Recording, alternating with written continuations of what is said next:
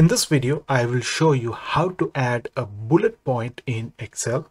I will also show you how to create a bullet list in the same Excel cell. A bullet point is available by default in Microsoft Word, but it is not available in Microsoft Excel.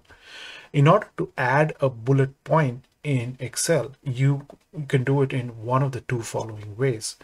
If I want to add a bullet point here, I will click on this cell, and then if you have a normal keyboard with a numeric keypad, that is with the numbers on the side, you can press Alt and 7 in the keypad and you will have a bullet point there.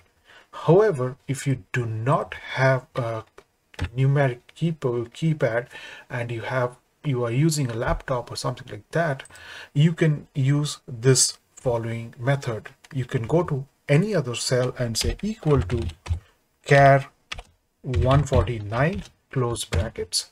That gives you a bullet point.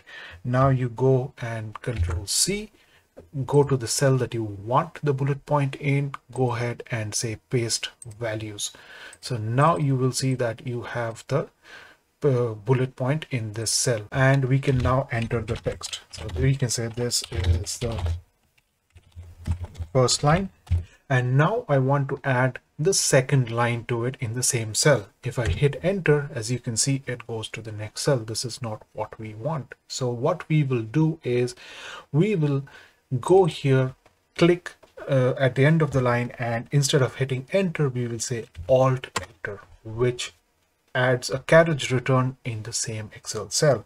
Again, go ahead and add a bullet point here and say this is the